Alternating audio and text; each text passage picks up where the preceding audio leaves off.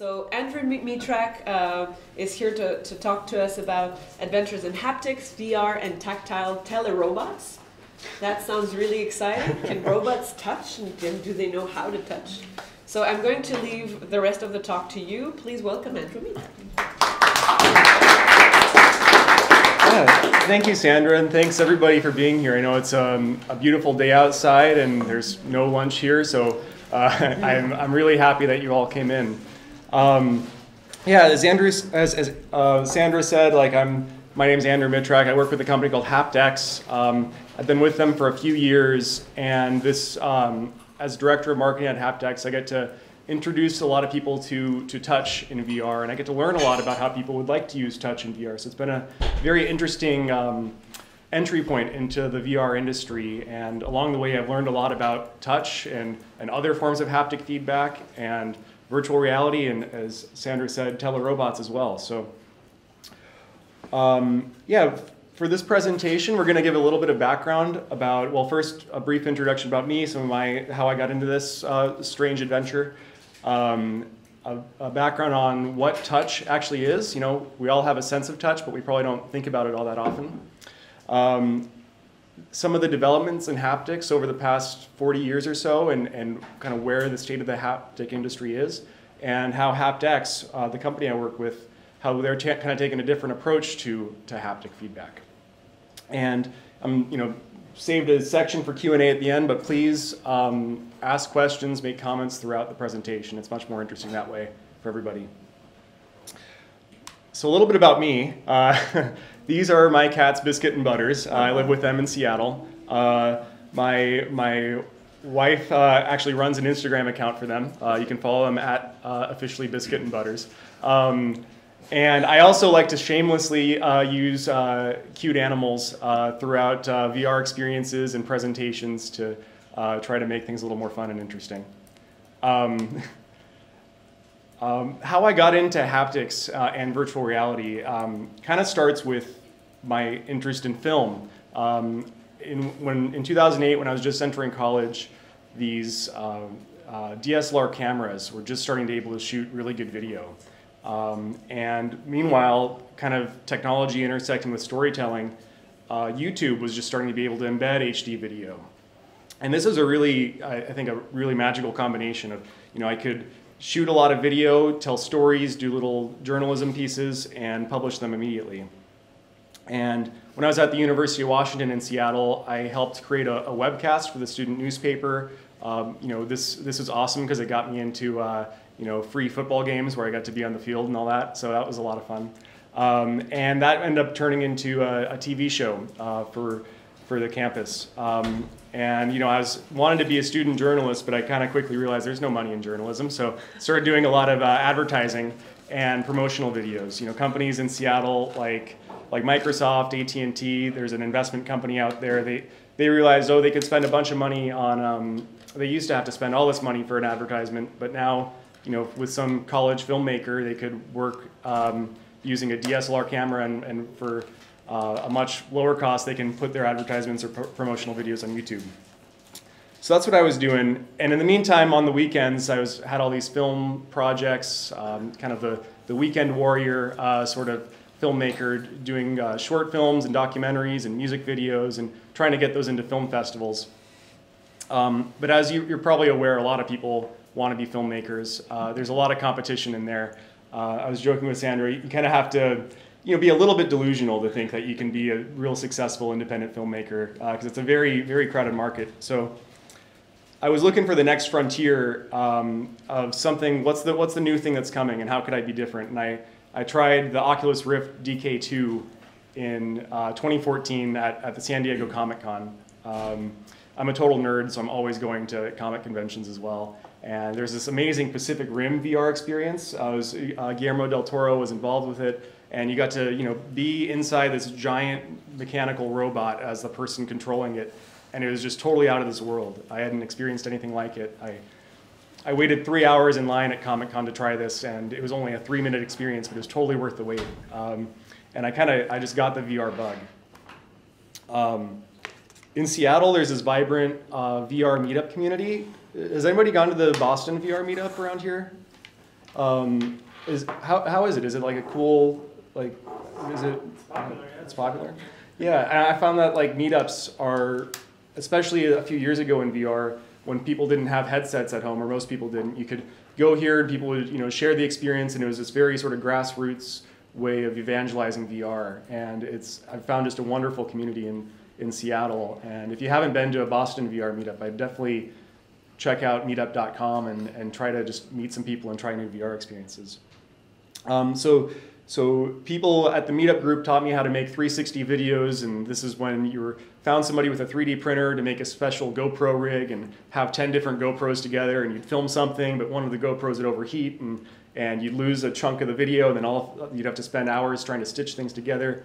So it was very clunky, but I learned a lot about early 360 video filmmaking. And along the way, through those meetup groups and through referrals, I learned about this stealthy VR startup that was called Axon VR at the time. We're now called HaptX. And I was just really drawn to this company that was, had this really ambitious, full body, fully immersive virtual reality vision. Basically, it was founded by a 20-year-old kid who wanted to build the Star Trek holodeck. And I'm like, well, I don't know if this startup will succeed, but it sounds like it'll be a fun adventure. And it was only a team of 12 engineers, and they didn't have any marketing people. They had, I think, only one other non-engineer at the company. And so I said, okay, I'll join this, and I'll help kind of tell their story. And it's been a few years since then. And through that, I've shared these gloves that we build with people, and I've learned a lot about haptic feedback and a lot about how people in VR want to use haptic gloves and other kind of peripheral devices. Along with working at HaptX, I'm also the chair of the XR Accessories Group at the Consumer Technology Association. They're the group that runs CES, the big electronics show in Las Vegas every year. And through that, I've also gotten to meet a lot of other people who work in the peripherals category, working on accessories, learning about standards for input and control within VR.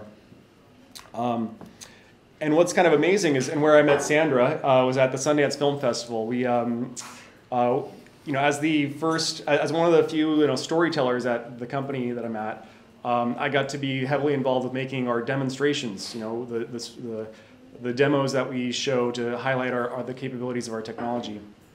And what I find so interesting about this is, back here, I was dreaming of going to a place like Sundance, and by getting into VR, I thought I was kind of giving up on that dream. But it was only, through getting into VR, I actually had a much better chance of going to a place like Sundance. And so I guess it kind of shows that, a lot of things are possible in this industry, and sometimes, there are these roundabout, unexpected ways of pursuing a big dream of yours. So that was a lot of fun as well. So that's all I'm going to say about me. And I'm going to move on to talking about touch, because really understanding what haptic feedback is capable of, we want to have a sense of how we perceive touch. And I guess the most important thing about touch is that touch really matters. And to illustrate that, I'm going to play a video.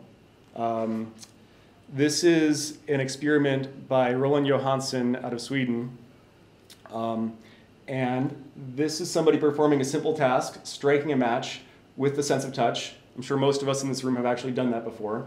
I'm going to warn you, they're going to apply some anesthetic to this person's hand and remove the sense of touch. So if you don't like needles, look away for about 10 seconds, because there's going to be a nasty needle coming in here. There it is. So this person will still have full dexterity of her hand. She'll be able to see and have her visuals. But she's going to go through that same simple task of striking a match without the sense of touch. Let's just watch how that goes.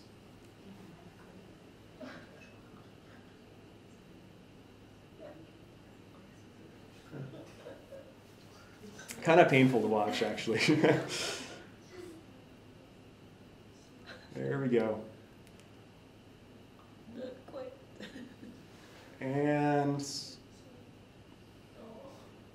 success. All right, see how easy that is without touch? Isn't that incredible? Like we sort of take touch for granted, that it's almost hard to think of imagining a world without touch. And there are a bunch of other examples. If you're taking notes on an iPad on a glass screen, you're going to type much less efficiently than if you're typing on a mechanical keyboard. And that's just because of the lack of, the nice click you feel with haptic feedback. Similarly, like one of the most frustrating things I ever experienced is when I'm at a doorbell and I'm, touching the doorbell, but I can't hear whether it's ringing inside and I'm not feeling the button click. Have you ever experienced that? It's a very frustrating thing because you feel like you might have to ring the doorbell a bunch of times. So haptics are really important to the way that we perform tasks. But beyond just the way we perform tasks or about efficiency or productivity, touch is also something that's very emotional to people. I mean, if you think of the way we use touch in our language, you could say you were touched by somebody's thoughtfulness, or that something rubs you the wrong way, or somebody has coarse language or prickly personality. He's a tactless diplomat. Tactless meaning literally lacking the sense of touch means that somebody isn't emotionally cued. And what do we call feelings? That's emotions or feelings. And we call emotions feelings, not sightings or tastings or hearings or smellings.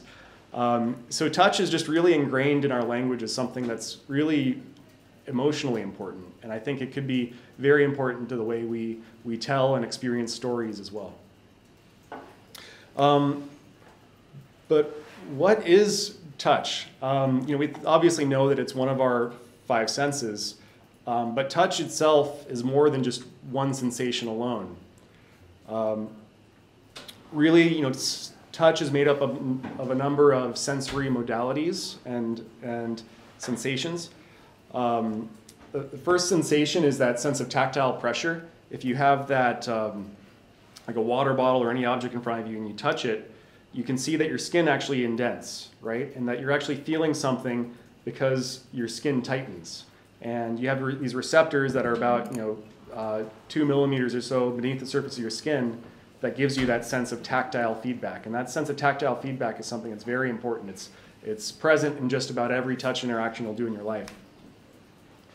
And with that is force feedback. Going back to this water bottle example, my hand doesn't go through it like it's a hologram. It stops around the edges of it. And so I'm feeling that force feedback as well as tension. And if I'm picking something and I have a sense of weight, I'm feeling that force feedback on my arm and even in my back where I'm picking something up. So it gives you a sense of shape, weight, and firmness. Finally, there's vibrotactile. You probably experienced haptic vibrotactile with your phone if you set it to vibrate before. But vibration can be much more nuanced than that. It gives you a sense of textures, whether something's rough or smooth. That sense of vibrotactile feedback is actually a sound wave that is traveling through a solid object against the surface of your skin. So it's operating at different frequencies, giving you a sense of different textures. Then there's thermal feedback. How do I know whether my water is hot or cold? It's actually the perception of heat flux. So a metal object will be actually the same absolute temperature as a wooden object in the same room, but the metal, it's thermally conductive, so it's sucking the heat out of your hand, and you perceive it as being colder. So that simulation of heat flux is also important to the sense of touch. And then finally, of course, there's pain and itch, and this alerts you if there's something wrong or if you're in danger or if you should seek medical treatment. It's rare for haptics to simulate this. We will actually show an example of haptics simulating that in a moment. But each of these works together to create touch sensations. And again, I like using cute little animals to illustrate it. So a hedgehog would demonstrate that something is prickly, and that's tactile feedback. That lets you know that it's a prickly hedgehog. Force feedback, if you're high-fiving a dog, it gives you that sense of force against your hand. Vibro, that lets you know that your cat's tongue is rough rather than smooth. Thermal lets you know this cute little puppy is warm. And pain and itch, it lets you know you've been stung by a bee and you should get that stinger out. And what's interesting about this is in all of these, there's one dominant modality, taking the warm puppy, for example. There's that sense of warmth, but you're also feeling that tactile pressure on your skin, and you're also feeling force feedback in its weight. So there can be a dominant modality, but really it's about the blending of these that creates touch sensations. That's all about touch. What about haptics? I'm guessing most of us in this room have heard of haptic feedback before. Yeah. It's the haptics as a category is the science and technology of touch, and all of those modalities that I just described. And I point out that it's not just vibration. And the reason I emphasize that is that most haptic products that we've interfaced throughout our days, most of them are just vibration alone. If we look at the past 40 years or so of haptic products, this here is the Sega Fonz. It was the first, as far as I can tell based on research, it's the first arcade video game to feature haptic feedback. Do people remember Happy Days and the Fonz? Yeah, okay, Henry Winkler, yeah. So Fonzie rode a motorcycle, and this is a really great illustration of haptics. You're operating this game, you're holding the handlebars, and you're feeling the rumble and the vibration as you play this game, and it really immerses you into the experience as you're controlling this motorcycle. Since then, haptics has been integrated into a number of video games. This is the first pinball machine to feature haptic feedback. The Nintendo 64 Rumble Pack, that was probably my first experience with haptic feedback, where you can play Mario Kart and it'll, if you run into a wall or crash into an opponent, your controller will rumble. And things like the iPhone and Apple Watch, they're useful for using haptics for alerts. And in most of those scenarios, the haptic feedback that's being used, I think of it as being symbolic in nature. The Mario Kart example, it doesn't really feel like you were in the car and you got into a car crash. It just was more of a symbolic, you're off the field or you've been damaged, and it's symbolizing and notifying you that something's gone wrong. Similar with a phone call or some notification, it's symbolizing that something's happening. And where I'd position HaptX and the Novant Falcon as well, they're devices that are trying to move beyond just vibration to simulate multiple modalities, to not do symbolic haptics, but go for realistic haptics. Haptics that don't try to symbolize an object, but try to recreate the object in and of itself. The Novant Falcon, you could often use it as a pen-like tool, and you can move your hand about 6 inches in any direction, and you can feel a sense of force feedback. So it's very limited by the number of things it can simulate, because it's not often that you're holding a pen and moving it only this much, but in the right context, it can recreate the real-world experience. And with our gloves, which I'll get into in more detail, we're trying to recreate a number of different haptic modalities to create a sense of realistic experience. And then we want to be able to enable you to use your hand naturally rather than holding a plastic controller, so you can use your hand in the real world, or in the virtual world, the same way you'd use it in the real world. So between my job at HaptX and my role with the CTA, I really try to just get my hands into all of the haptics I can try. This is some things I tried at different conferences, like CES and South by Southwest. This here is a vest from a company called HaptIcs. Has anybody ever tried a haptic vest? Yeah. What was it like? In terms of putting pressure on, effective. Yeah. And a little claustrophobic even. Okay. So what was the experience that you did with it? It was a trade show, and it was just a demo. It was a demo where they ran through. In this case, it was pressure, and it was, I think, even impact. Okay. Yeah, like when I tried this one, what the experience was like shooting a gun, or robots were shooting things at me, and it would vibrate when it hit. Yeah, and so that's it's what I've done in vibration. vibration. You're trying to be Yeah. a little bug, like in marshmallows. Oh, nice. Yeah. Yeah, for me it was I was in Syria and it was a bombing attack. Right. Was that the Hero VR experience? Or No, is it that- was non-European, okay. Syria. Okay. Okay, sure. Yeah, and it can that sense of vibration, especially in the right context, if it's if there's been some attack and there's big explosions and you're feeling the vibration, it can really help trick your brain in certain ways around that. To Yeah. place of the space. to connect it. Yeah. The marshmallow laser feast with the backpack that vibrates. Yeah. So is that like a sub pack or something, like a vibration Sub-pack, backpack? Yeah. Okay. Yeah. Sunpack, and then you were being a bug that flies away, so whenever you hear the wings fly away, your back is vibrating. Nice. Good. So sound waves, yeah. Yeah, so these ones on the left here are all different forms. They have, their mode of haptics is vibration based. And the one on the right here, I'll show a video of it in a moment. It's actually, it's a unique one that does electric shock based haptics. And so all of these, I think a lot of cool people in the industry are recognizing that touch and input, they're things that need to be solved. Where I think a lot of them, kind of somewhat fall short is that they're only addressing one modality, usually vibration.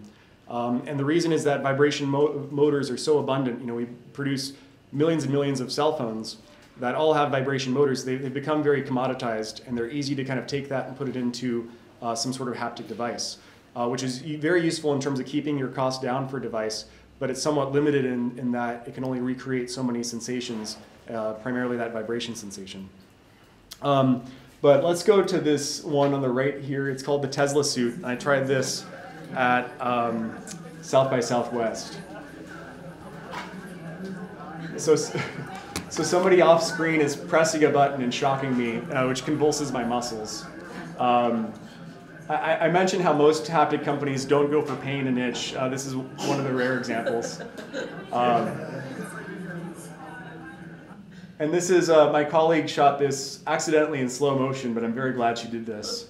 Is that a physical shock or yeah, electrical shock? So there's my genuine shock reaction. That's operating at about 70% capacity. I don't want to dream of trying 100.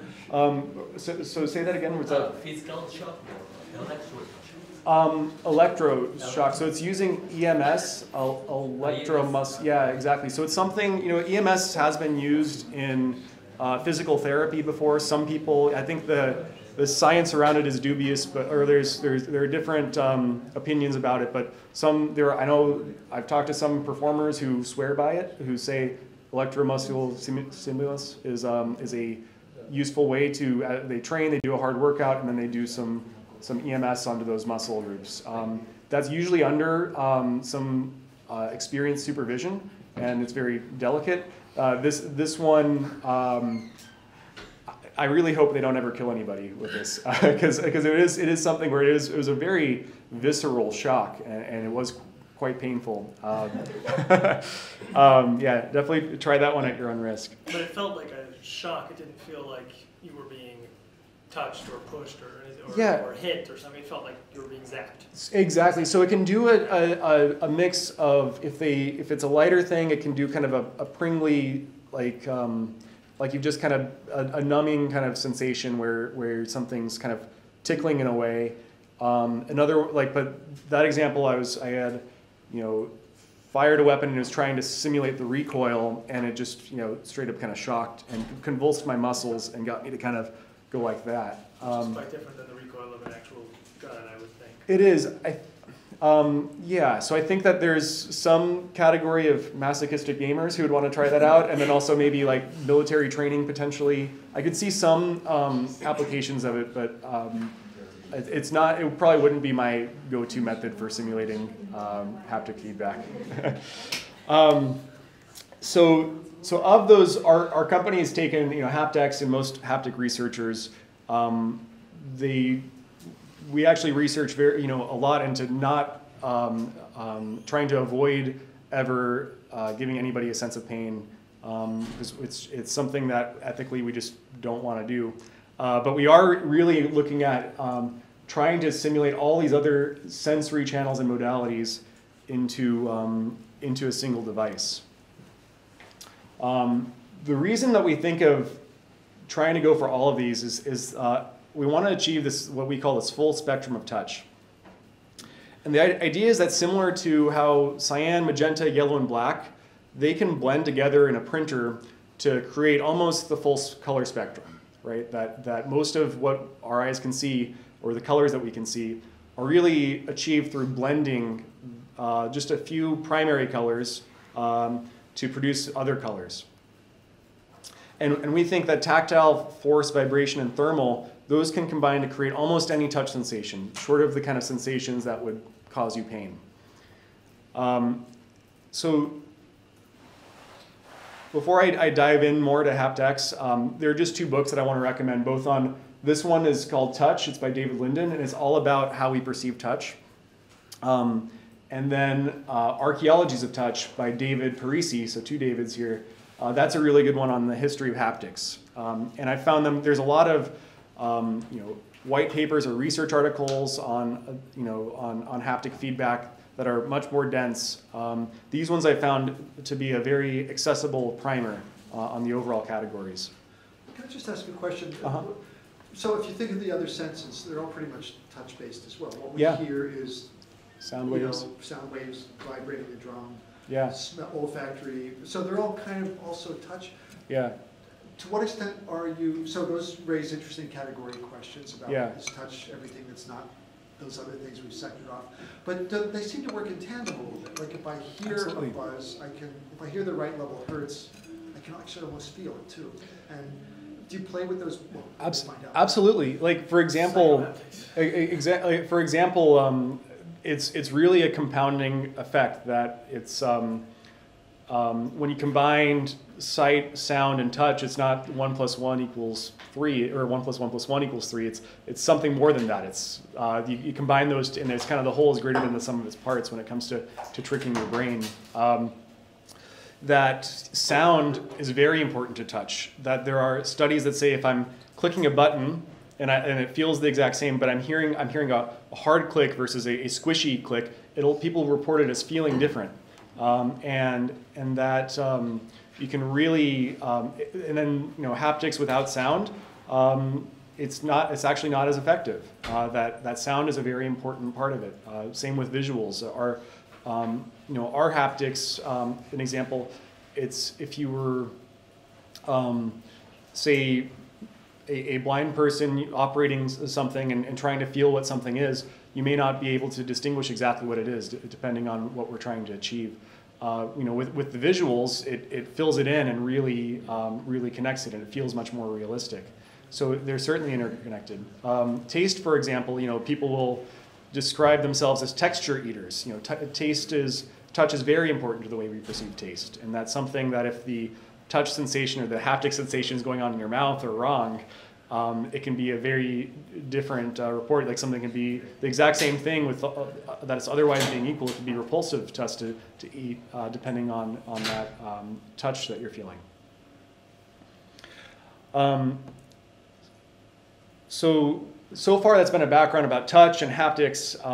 What does our company HaptX do that's different? Really, the background of our company started with Jake Rubin. He's the founder and CEO of the company. He was going to school at Washington University in St. Louis on an entrepreneurial scholarship, and oddly enough, he dropped out less than 2 semesters in to start a company. So it was a pretty good entrepreneurial scholarship. He started the company when he was 20 years old, and he had this crazy ambitious vision of a world in which virtual experiences are indistinguishable from real life. And, oh, by the way, Jake, although he dropped out of college, his grandpa worked at MIT for a number of years, so he spent a lot of his early years visiting his grandpa's lab, dealing with big robotic devices and magnets and things like that. So I'm sure that MIT can take some credit for the founding of our company. He saw that a lot of people in VR were working on visuals and sound that if you think of going from black and white televisions to the 4K, 3D, HDR displays, there's amazing innovation in visuals, and similar with audio. But as we were looking at, a lot of the innovation in haptics had been around taking vibrating motors and making them smaller and cheaper and buzzier, but not going for realism and not going for scaling to the full body. So his mission was to bring realistic haptics to the full body, and he envisioned something like this, a full body exoskeleton suit that you can get into, and it would just totally recreate the virtual world. So it's a pretty ambitious vision. To do that, he contacted Dr. Bob Crockett, who's based out of Cal Poly in San Luis Obispo, California. Bob is the chair of the biomedical engineering department. He spent a number of years at NASA. He's worked in the medical device industry and in early productization of medical devices. And Bob also had deep connections to the university, to its resources, to its labs, to some of the best and brightest students. And Jake and Bob partnered to be able to develop a bunch of early proof of concept prototypes at Cal Poly. So they built like lower body exoskeletons that were load bearing, arm force feedback devices, and one of their side projects was this skin material that we'll talk about more in a second that can recreate that sense of tactile feedback and vibrational feedback as well. So for the first 4 years or so of the company, from 2012 to 2016, the company was really a research and development company that was looking at and exploring what kind of systems could create full body realistic haptics.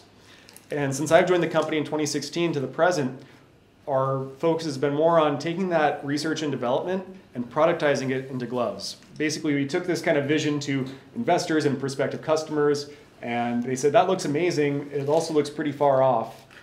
It'll take a while to develop that. Like for instance, how do you make sure that arm doesn't rip somebody's, that arm exoskeleton doesn't rip somebody's arm off? And how do you make sure this adapts to multiple sizes? And there are a number of challenges to get to do this. Not impossible challenges, but ones that would require a lot of funding and a lot of time to be able to achieve. But people said, we're really impressed with this underlying haptic technology. Try to miniaturize it and productize it into gloves because we can see a market for that today. So for the last few years, that's been our focus. And we've been kind of undergoing this shift from a research and development company to being a product company. Probably the most interesting part of our technology stack is this microfluidic skin that we developed. And it's our approach to creating that sense of tactile feedback that we think is really important to touch, and also vibrational feedback as well. So each of these little bubbles is a bladder that we call a tactile actuator, or a tactor, and it can inflate and deflate up to 2 millimeters to actually give a sense of touch feedback on your skin. In each of our gloves, there's 130 tactors, so 130 different points of feedback across your fingertips and across your palm. And the criteria we set for adopting this and building this was one that we had to provide both localized feedback and high spatial resolution. So this device both needs to be able to be precise in that if I'm touching just on my fingertip, it's only applying to my fingertip, and also be able to apply across my hand if I'm doing a full-handed grasp.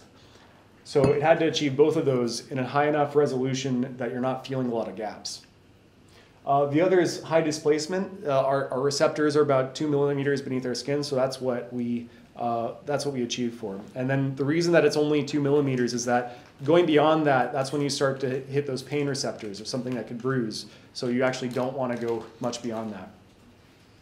I'm sorry, are they binary on or off, or they have a bunch of... That's a great question. They're actually, so it's fully displaced, so 2 millimeters, not at all, and then everything in between.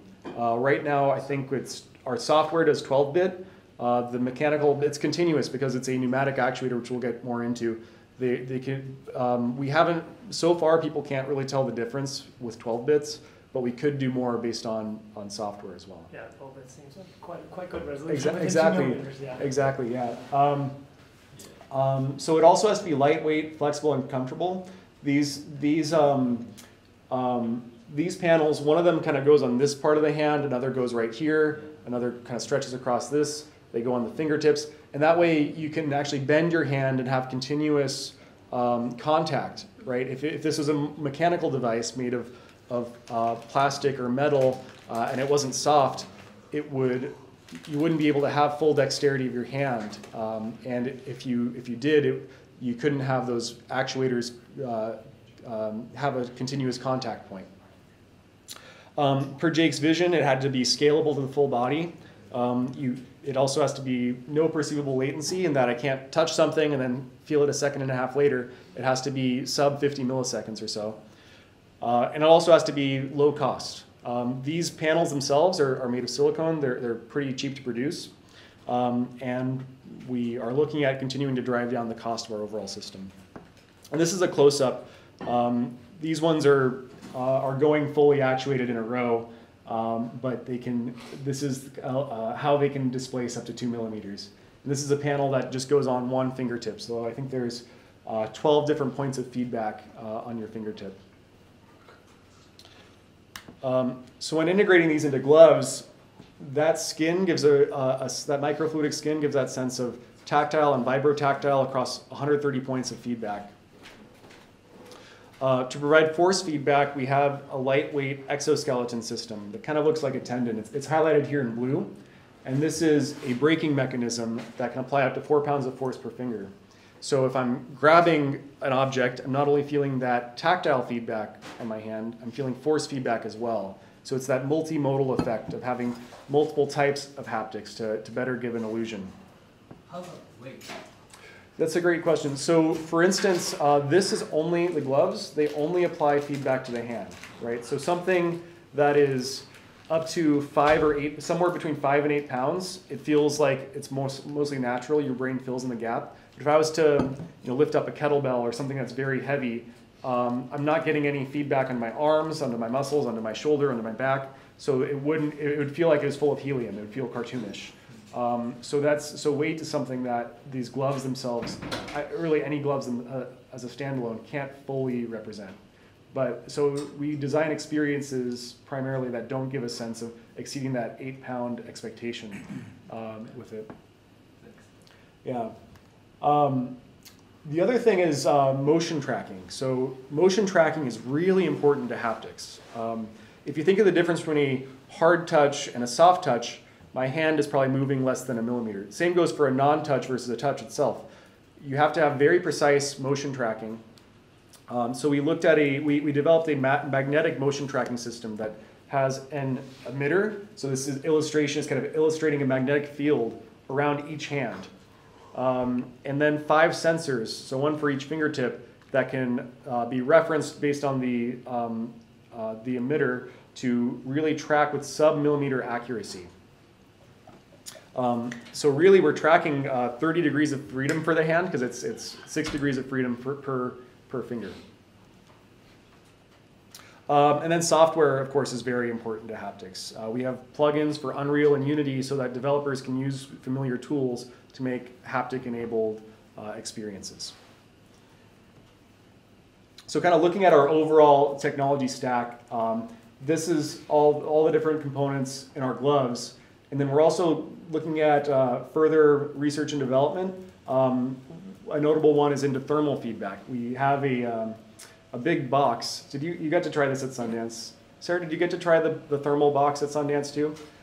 It gives a sense of both cold and hot thermal feedback. What did you think about it, Sarah? I mean, it worked. It definitely felt the warm and the cold. Yeah.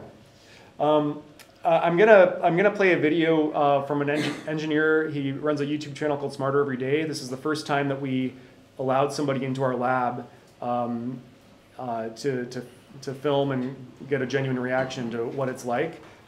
These original videos, so we posted one that was 20 minutes long and one that was 15 minutes long. You can look them up on YouTube. They're really well produced. They have millions of views. I've cut this one down to 5 minutes, and it kind of expands on some of the things that I've been talking about. Hey, it's me, Destin. Welcome back to Smarter Every Day. We're going to go test drive a virtual haptic glove. It's not virtual, it's an actual haptic glove, but it's a way for you to use your physical body to interact with a virtual world. So what's going on here? What do we have?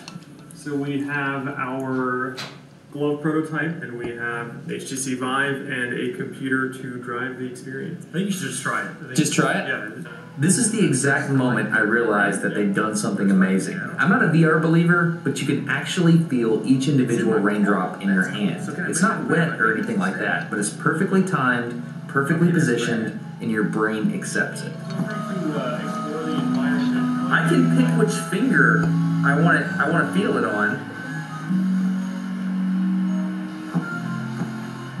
Okay. I feel like a kid. This is pretty cool. Up until this point in the simulation, I'm just feeling things with my hand, but this glove has something called force feedback. If you look on the back of the fingers, there's this tape that can hold your fingers in one position. And when I finally picked up a rock, this is the moment where everything clicked. All right, cool. Yeah, so we love cute animals. This is a cute little fox. You can feel up towards the fox feet. That is cool as mess, man. What's up? It's way cooler than I thought it would be. I'm gonna be honest. I thought it would be cool, but it doesn't take long for your brain to just totally engage with it, does it? There's no way this is gonna translate to video. And I'm totally against VR. Just to be clear, I don't think it's gonna catch on, but this has changed my mind. That's awesome. Seriously. So go ahead and reach out for that confetti. It should feel a little lighter than anything else you've touched so far. Yes, you're right. It is a continuous actuator.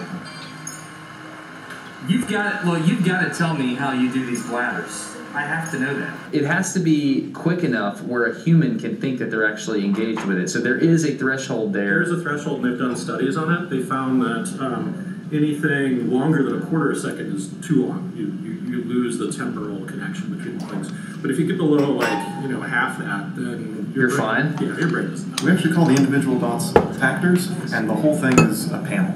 So we group a bunch of tactors together on a panel. It makes it easier to route air to them, makes it easier to support them, and we can control each of them individually. So this is the spot where the research stuff that you have to get into kind of move away from the traditional electrical, mechanical engineering and kind of moves into how the brain works. It moves into ergonomics, it moves into human factors, and it moves into psychometrics. So, psychometrics, I don't even know what that means. It's how people process things, right? It's how your brain works for sensation. I don't know if you've ever seen something called the sensory homunculus. It's a picture of a person scaled relative to how many nerve endings they have in different parts of their bodies. Right? It's basically a surface density of your tactile receptors. Is that a good way to say it? That's a very good way of saying it. There's also little things like how well does your glove fit? That's why when I put the glove on, it felt like there was, a physical thimble that goes on the end of my finger, is because you wanted a tactor to be aligned with my finger, just like that, right? Is that why? It's because you have to have something to react against. Correct. Is that why you did that? Yep. When you're touching something, it's not just the feedback you feel on your skin, but also the feedback you feel in your joints, your tendons, as you push against it. Adam showed me another demonstrator where a dragon flies across the room, breathes fire on my hand, which I can feel both thermally and like touch, and then it breathes ice on my hand, which felt cold. This was number 2? This is number 2. You tried number 3. Awesome. So this is second generation.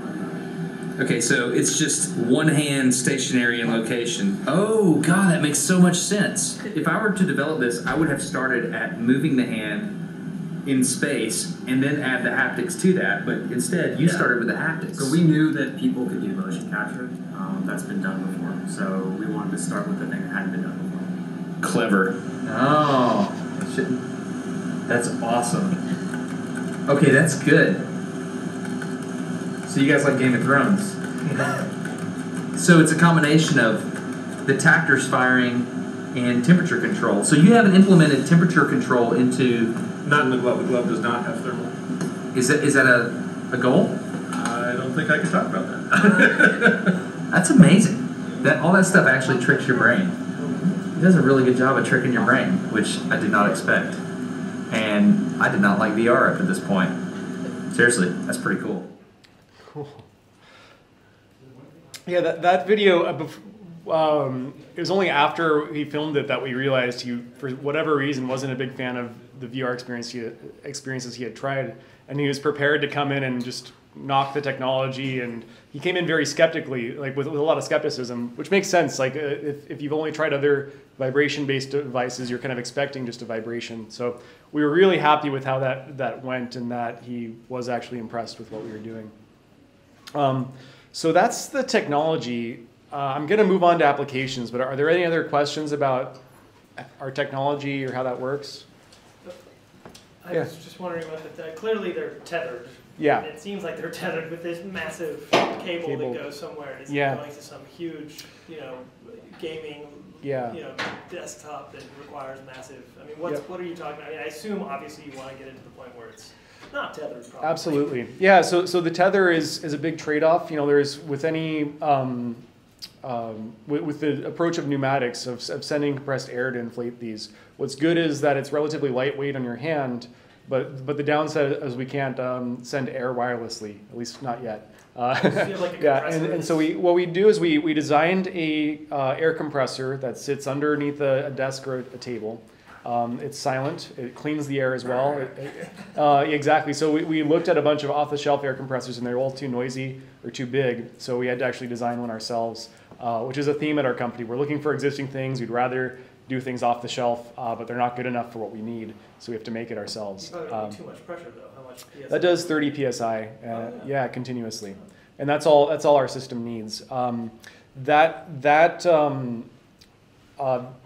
video was shot a little over a year ago, and we now have a 2-glove system. The tether has become a lot thinner and longer, so the stress test we use is a guy named Johnny at our company. He's 6'6". He can go like this and full dexterity, so it's still standing or seated or near this device, but he has full dexterity a full range of motion. The reason there's a box on the table is that it's not actually a traditional computer. It's really a pneumatic computer. It's got an array of valves. So if we have 130 actuators per hand, that's 130 valves for each of those. That's 260 total in this box. So what we're doing is we're working to reduce the valves that we use right now. They're off the shelf. They're actually overpowered for what we need. So we're reducing the size of those a lot. We're getting the size of the box, which is now like 42 pounds, we're getting it down to like 9 pounds, something that can be worn as a backpack or something like that. And what's great is the shorter the distance is from this box to your hand, the lower power you need. The longer the tubes are, the further you need to send air with no latency, the more high powered it needs to be, the more area there is for the air to get lost, the bigger the valve needs to be. Well, as you get closer and closer to your hand, you can make those valves a lot smaller and smaller. That involves some custom valve making and things like that. But we have, that's a very long way of saying we have a number of different pathways we can get to going essentially tetherless, or getting much more mobility. Yeah. Cool. Other things about technology, or do you want to save them for the end? I'll keep going on to applications. So because of this, because of these shortcomings in terms of the trade-offs with using pneumatics and using a lot of new technology that basically puts us at a higher price point than a standard VR controller, and we're really targeting enterprise applications. And it's great because there's been a lot of enterprise adoption of VR technologies. A really great use case for VR is automotive design. If you look on the left here, designers still sculpt cars out of clay, and they do build a bunch of physical prototypes before they get to a production version of a car model. Any new car design, any new model design requires dozens and dozens of physical prototypes that are all costly. They build something physical, they have to, that takes weeks or months. They fly executives from around the world to get feedback. As soon as they implement any feedback, that design is now obsolete and it's outdated. And each of these physical prototypes, depending on its sophistication, costs hundreds of thousands to close to $1 million to produce. So obviously they're trying to make that not physical but digital. Move from atoms to moving to bits, so they can use VR for these prototypes. Now the thing with VR though is if you want to get a sense of the driver's experience, and you want to operate the steering wheel, you want to adjust buttons, open a glove compartment. Well, if you're holding controllers, all of those interactions feel like the exact same thing. They feel like you're holding a piece of plastic, pulling triggers, pressing A/B buttons. So using your hands, a glove allows you to get a real natural range of motion in that environment. So your hands are doing what you would expect to do inside of the car. One of the car makers we're working with a number of them, but one I'm allowed to talk about publicly is Nissan. They've really accelerated their adoption of VR and haptic gloves in their design. And I'm going to share a video and I'll speak over it of how Nissan is using our gloves. So this is the Nissan Leaf, and this is the first project we did with them. And what Nissan, they were skeptical of how close can we get to simulating the real interior of a car. So we started with one of their existing cars. Our engineers actually went inside and touched everything inside the Leaf and got a sense for what it felt like. And then we recreated it. They sent us over a CAD model, and we made it touchable and interactable within the game engine. And when we shared it with their team, their design team, they're just thrilled at how close we can get it. It's not one-to-one of being in the car, but it's close enough to give them a real sense of the driver's experience. So this one's the Nissan IMS, and this is a concept car that actually doesn't exist yet. They announced it just in January of this year. And now what you can do is touch a car before it's been manufactured. We can take this CAD model, make it touchable, and their designers can then get a better sense of the driver's experience and make a bunch of design decisions in a virtual prototype instead of having to use a number of physical prototypes. Physical prototyping will still exist in the process, but even if we can take them from, say, a dozen physical prototypes down to 10, we've saved them, potentially millions of dollars, and hopefully help them make better design decisions along the way. So the same goes for any other automaker, or really any kind of vehicle design, aerospace, aviation, and other types of vehicles. So that's kind of how we're working with designers. Another application for us is training, especially like in industrial training. Training right now, you kind of have two options. You can either do live training, to use like a pilot aviation example. A live training exercise would be flying a real aircraft, and that can be expensive or dangerous or complex.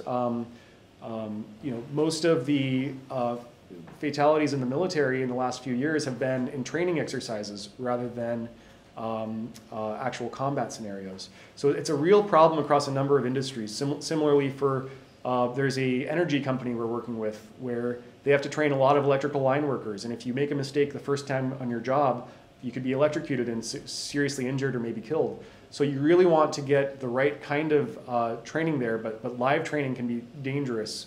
The other side of training is virtual training, and virtual training is the phrase they use for any type of digital training experience, not just virtual reality, but video or video game or other kind of things. And even if you're using VR in a virtual training experience, you may be building the wrong type of muscle memory. You may be holding controllers or going through interactions in a way where you actually it results in something called negative training, where you have to actually unlearn what you've learned because you've learned the wrong type of muscle memory. So what we're trying to do is bridge that gap between virtual training and live training, kind of making virtual reality feel more real, so you can have more cost-effective, repeatable, safer training techniques. This top one is an example. We worked with a fire department in California to make a pump panel training simulation. So you can operate a really intimidating looking dashboard, adjusting knobs and going through a routine while a fire is happening. So you can have a sense of pressure that I need to go through these tasks or this building will burn down. And you can use your hands naturally to go through the right hand motions in VR. This image down here is from a company we worked with called Fundamental VR.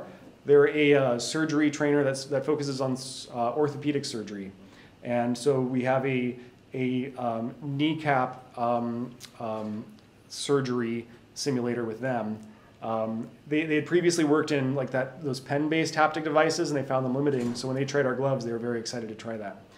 And we were recently at an event, and we demoed this to a number of orthopedic surgeons, and it doesn't feel like an actual, a bone doesn't feel exactly like bone. The soft tissue doesn't feel exactly like real skin, but it's much better than what the kind of training scenarios they had done previously, and it's good enough to help them make better decisions while they're training in virtual reality. And this is one of the most exciting applications, which is telerobots. This is a very new one for us. We partnered with a couple companies. One is Shadow Robot Company. They make a dexterous robotic hand, and it basically just is a robot hand that can really simulate or recreate the positions of a real human hand. And then we partnered with SynTouch, which makes these really sophisticated biotac sensors, and they can sense tactile feedback. And what happens was when we put this little thing on the fingertips of the robot, we can use our glove to control the robotic hand. The robotic hand can pick something up, and those sensors can detect touch sensation, which can then relay that feedback back to the operator who feels the touch sensation of the robot in the gloved hand. So if you're asking, can a robot feel touch? Well, yeah, now it can, and you can feel what the robot feels. I'm going to play some video of this in action. What you're seeing is my colleague Mike. He just picked up a few different cups, and based on that touch, he can release the bottom cup while keeping the top cup as well. And that's something that can only be achieved because of that touch sensation. Stacking cups the right way. We're fast forwarding it a bit to just kind of see how this works.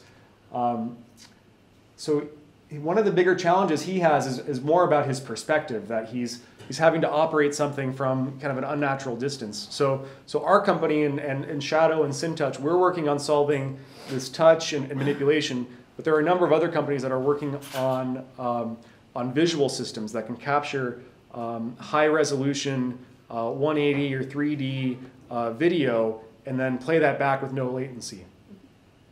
What was amazing about this is that this is only the second time that this whole system was together. Most of the system was done with our engineers in California and our glove in California, and then the robotic hand based in London.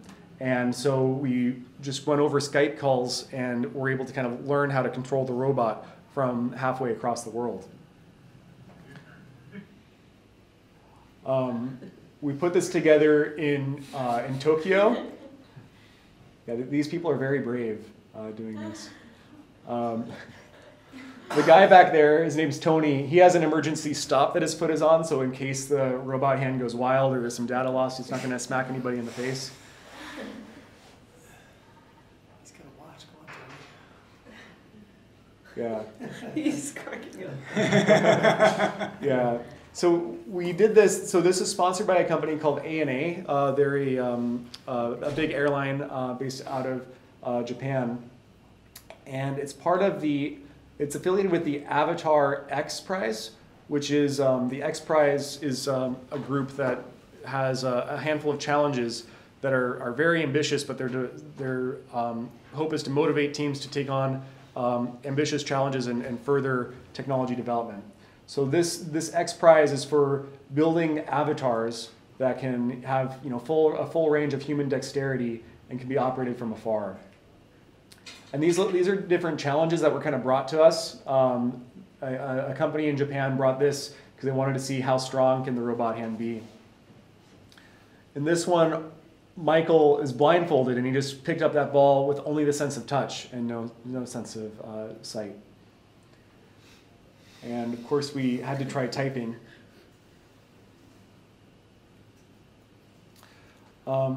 So there are just a number of applications for telerobots. Basically, any place where you don't want to send a human. It could be some place that's dangerous, like say the aftermath of some sort of nuclear fallout or some sort of a disaster situation. It could be a place that's expensive, like space or underwater. So it could be a place that's complex, like deep under the ocean, or some combination of the above.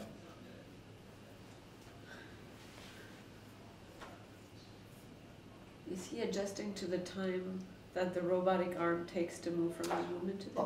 A little bit. So in that one, let me see if I can come back to that. Because you can see he has to go really slowly. Yeah, so part of it is he's kind of typing at a keyboard from a 3-foot distance. In a place where he has to kind of, this is Jeremy, he's with SynTouch. Jeremy was having issues seeing the keys. So, but of course there's also the sense of, so there's the visual problem. There's also, this robot was, because it's only one hand that's integrated right now. It's not quite touch typing. There is touch typing that you feel touch, but it's not as quick as you would otherwise be. There are also some issues with the position of the hand kind of going like this versus being rested where it naturally would be. If he had his own keyboard to type on and the robot had another keyboard to type on, if you move one of the keyboards a little bit, so his sense of touch would be off compared to what the robot was touching, would he get motion sickness, like if you do it with VR glasses or? Yeah, so to understand the scenario, he's got a VR headset on, but he's not seeing where his real hands are? We can give people motion sickness by sending signals through glasses that doesn't correspond with other senses. And can you do that as well with these kinds of? Absolutely. Well, I imagine there are a number of ways we can induce motion sickness if we wanted to. I'm not entirely sure with. So the research into live, real-time visual streaming into a VR headset, that's something that other folks are working on, and I frankly haven't tried that or spoken to our engineers as much about that component of it. I would suspect that most of the motion sickness would have to do with the visual system and not matching up to your real position, and less so to your hand's position. Does that sound about right? I don't know. But that's the question. Is it dissonance of any kind, or is it just visual? But actually, proprioception that leads to motion sickness, the lack of accurate proprioception, is 10% eyesight, 20% your inner ear, and 70% muscle memory. Okay. So it's interesting to know that it might not just be touch; it might actually be more position of your body, or legs, or your feet. But that is how, in creating VR, sometimes we counterbalance motion sickness. Things that make you feel motion sickness, my cue is always to have the user move, and that usually resolves motion sickness. My best example for this is just like if you ever go on a boat, on a fishing boat, when you're really sick or like seasick, they'll tell you just jump into the sea and swim. Because the fact that you're moving your body kind of helps your entire visual and vestibular system readjust to your body. That's just they want you. They want you off. Yeah, go throw up out there in the ocean. But it actually works. It's a great way to get rid of motion sickness. And same in VR. So every problem that we've had with motion sickness in VR experiences, we use the body and muscle memory. So the fact that you're also using muscle memory with hands, maybe in a bigger, the interesting part I think of this discussion is also maybe the bigger scale of the full body suit. Could help you induce motion sickness, or really, maybe not just through hands, because it's really muscle memory of the entire position of your body. Yeah. But the fact that you have thought about this much suggests that you have not come up against anything that your device does that makes people feel this kind of dissonance. Yeah, I've spent a handful of hours in the telerobot system. I haven't ever experienced motion sickness myself. The more frustrating thing is when the system is together, that you have to imagine your hand as if it were in that robot hand's position. So in that scenario, it's like imagining my arm being really, really long, but still controlling my hand right here. So there's some mental exercises to make that connection. It's not motion sickness, but it is like some frustration. You'll notice like the examples that we had were really about the dexterity of, say, like a toddler or something. We've only been working on this for 5 or 6 months or so, so we're glad that we at all that we've achieved, but we do still have a long way to go on that. It's still very early. The other thing is that because most of the development was done with the robotic hand in the UK and us in California, we had to go over Skype to do video. And because video is much higher bandwidth, all the pixels, all the audio, much more information being sent over video, we'd actually experience latency. But we wouldn't experience latency with the touch. We'd experience it with the visuals. So you'd reach out and touch something and you'd feel it before you see yourself touching it and feeling it. And we actually had to introduce latency at times and get those things calibrated so it felt more natural. If you want to read more about it, we shared this with Wired Magazine with their robotics reporter, Matt Simon. at their office in San Francisco. And we ran this over a 4G network. We couldn't connect for security reasons to their Wi-Fi, so we used one of our employees' personal cell phone and just went over that and sent it to, controlled this tactile telerobot off of a Verizon 4G network. So it doesn't require a lot of data. We imagine that better networking systems, though, we'll be able to both decrease the latency for video and for a telerobot system like ours. I'm interested in what role you think like a disability studies perspective might be able to bring to some of these technologies, because I think it's my question with a lot of VR technologies as well. I think you said the mission had something to do with recreating reality, and I think that usually translates to like a particular class of person's reality. So in this case, for example, it's like the reality of someone who can use a highlighter with like very fine control, which assumes a lot about like grip strength, dexterity, arm, hand, a lot of things. So I was wondering what room you see in the development of technologies like this to kind of not recreate some of the same barriers to entry as design of some products that already exist. Absolutely, yeah, that's a huge topic, and there are kind of a number of ways where this could play into it.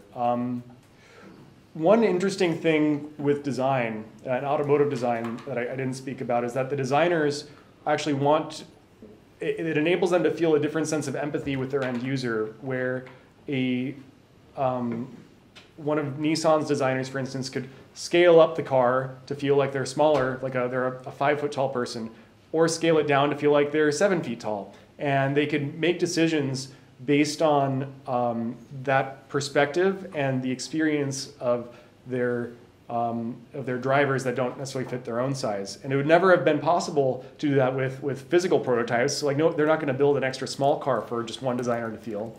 But it's much easier to do that in VR.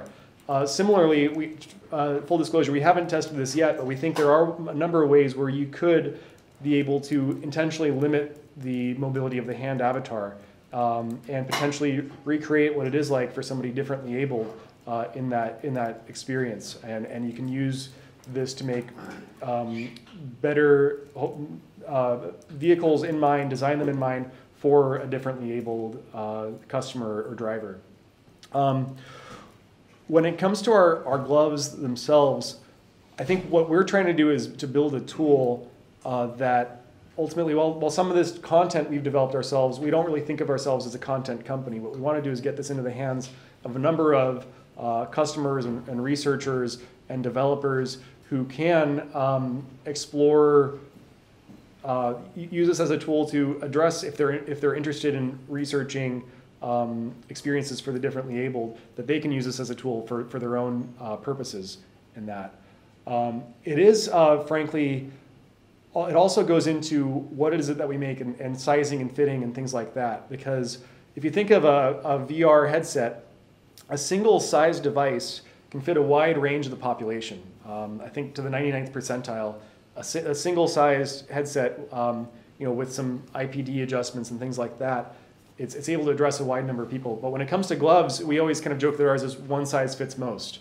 That we intentionally made our development kit gloves to be on the larger size, because we can always fit a smaller sized hand into a larger sized glove, but we can't do the reverse. If we had a small sized glove, if we tried to give it to a larger person, they could potentially break it and stretch it and make it unusable, which would be harmful. So for things like gloves, different sizing is really important. That if you look at like a high performance golf glove, there's 12 different sizes, from extra small to extra large for men and women. And for a product company, it's a lot easier to do that with gloves than it is with technology.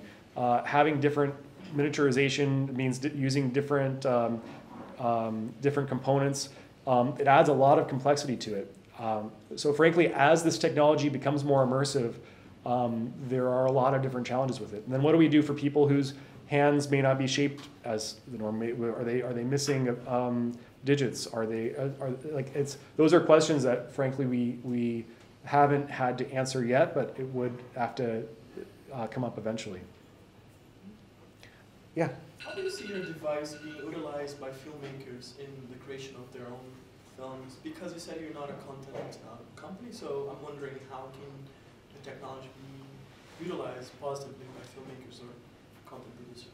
Filmmakers like traditional 2D film or 3D filmmakers?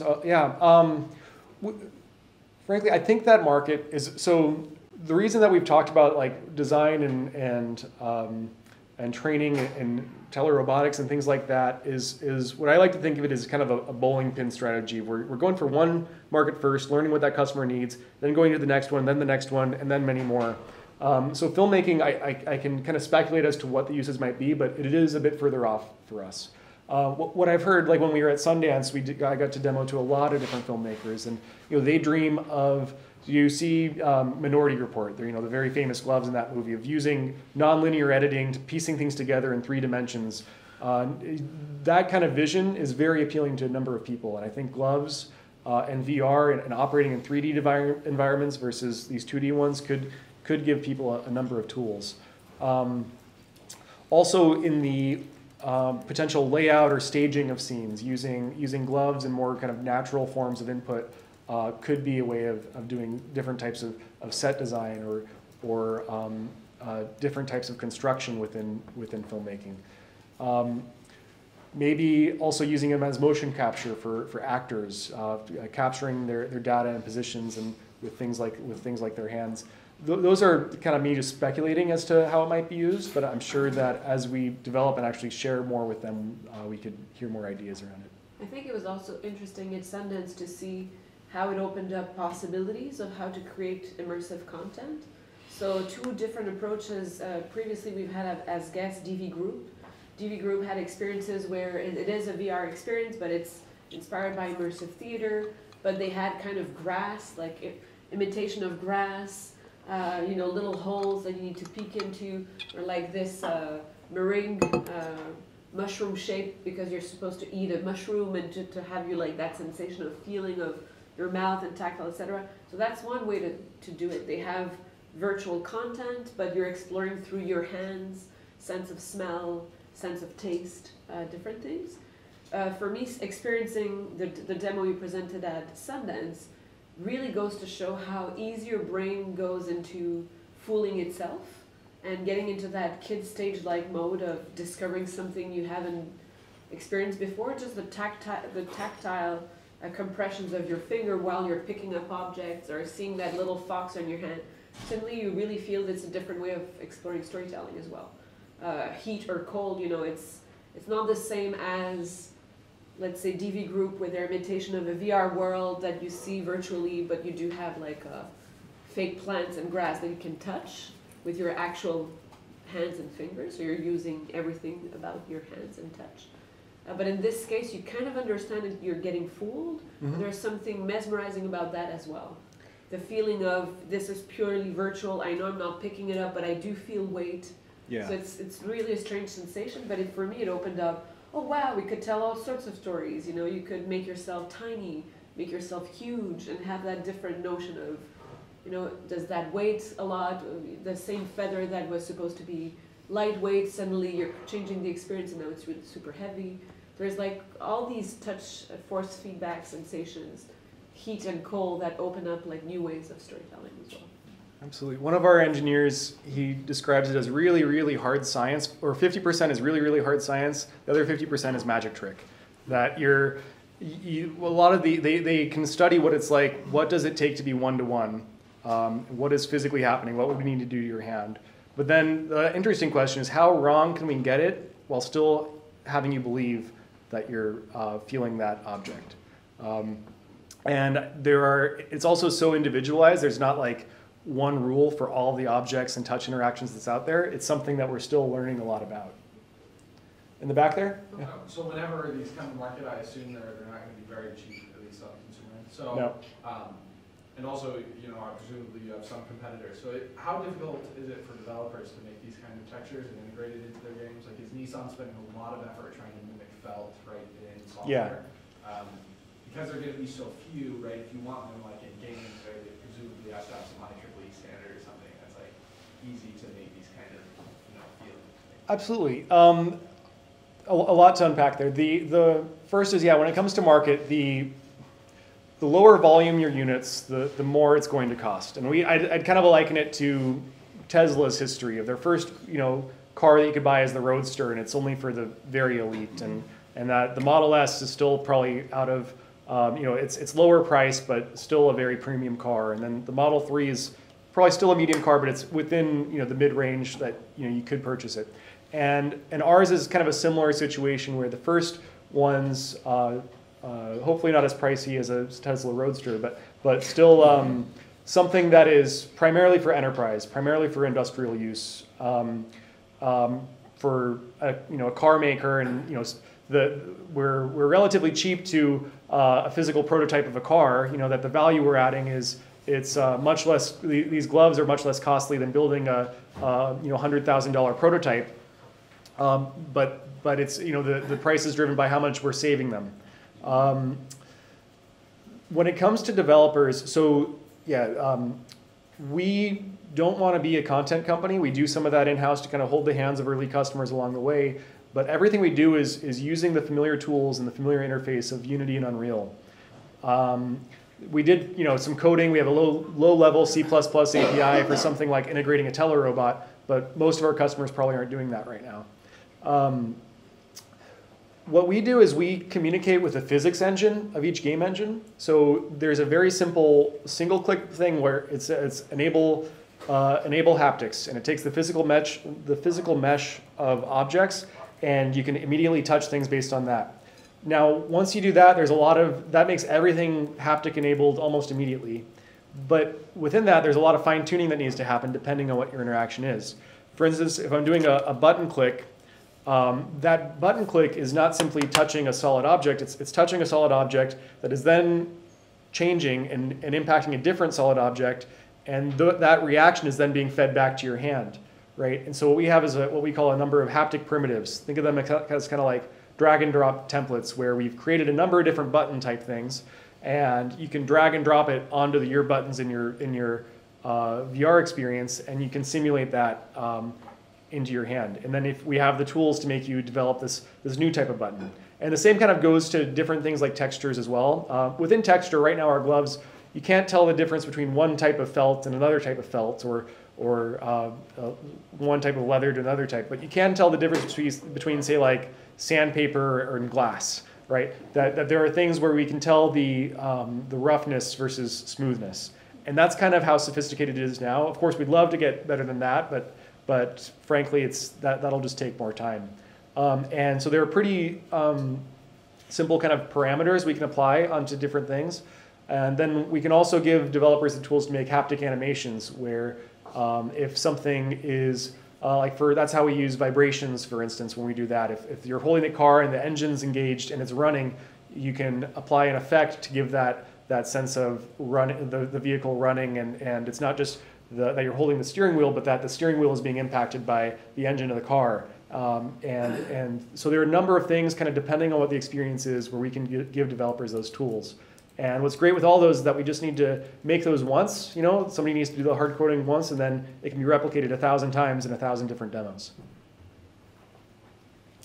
Andrew, a lot of the stuff is VR. Are you thinking about AR applications or MR stuff? Yeah, so it's one that we get asked about a lot. And the answer is because we integrate with the game engine and Unity and Unreal, we could. Yeah.